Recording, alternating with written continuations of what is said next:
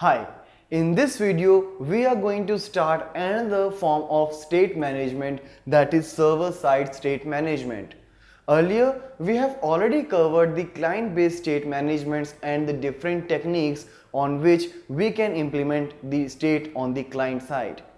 Now here we'll start talking about the server-side state management. So basically here we will store the information on the server's machine.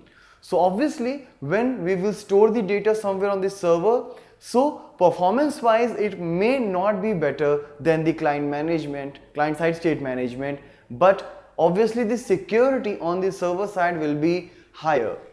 But the server resources usage will be higher here, so we'll have to be very careful before getting started with the server-side state management, as extensive use of it may cause the degradation in the performance of server.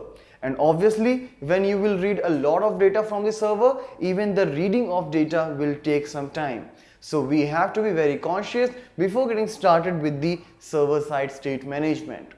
In server-side state management, we have a couple of options in which we can store the data on the server's machine and later that can be consumed by the website. So here we have the session state, which will be specific for the user, and the application state, which will be common for all the users working on the website.